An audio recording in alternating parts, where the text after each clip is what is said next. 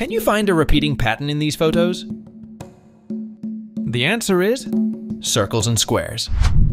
It shows how ancient people in East Asia thought about the world. They believed the sky is round and the earth is square. This belief started from the Neolithic era of Chinese civilization. You can see it in many architectures and arts from Japan, Vietnam, and Korea too.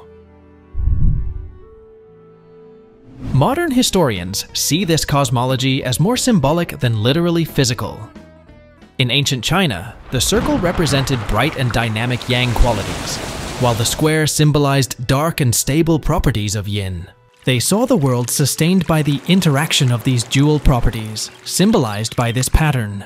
Even recently, though they know the earth is round, they have also succeeded this tradition and included this symbol in their buildings.